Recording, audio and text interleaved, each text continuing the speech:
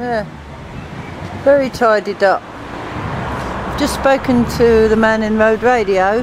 He knows the guy personally who's bought or is going to buy the property. I think he's bought it, and his intention is to keep it as close as possible to how it is now. Good on you. We love people like you. I wish I wasn't so fat I could get through that gap. But this is for the Whalley family. It needs some repair.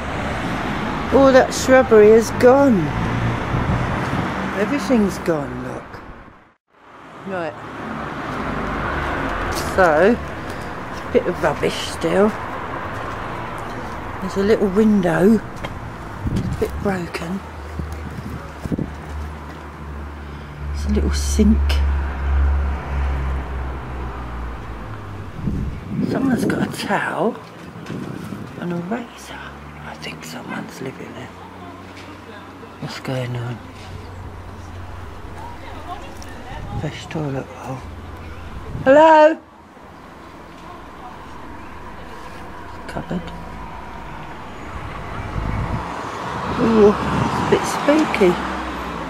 Right.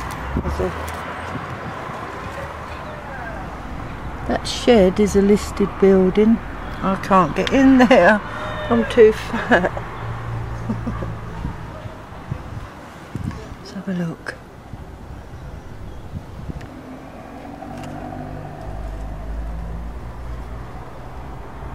It's a shed.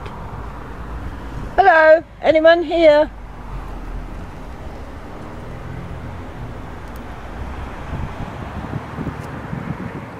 They've tidied it all up. Removed all the needles. Apparently there was loads of needles. And anyway, it leaves a lot of work. But apparently they can't touch it. It's got to be tidied up in its original form, as it is. There's a lot need doing with it. Why is there a razor in there? Hello? And there's a bottle of wine on the floor. Hello? Anyone there? Down this bit, just where them bushes are, yeah, is a well. Is there? Yeah, there's a well there. Is that listed and preserved as well? It's a driveway, it's not, was it? Because my dad used to open up the thing and shove everything. but that, by those bushes there is actually a well. Oh, crap. Yeah. Got a lot of things in the well, haven't they? Lovely. Yeah. Yeah, well, Who knows? Don't Could be ask. some bodies down there.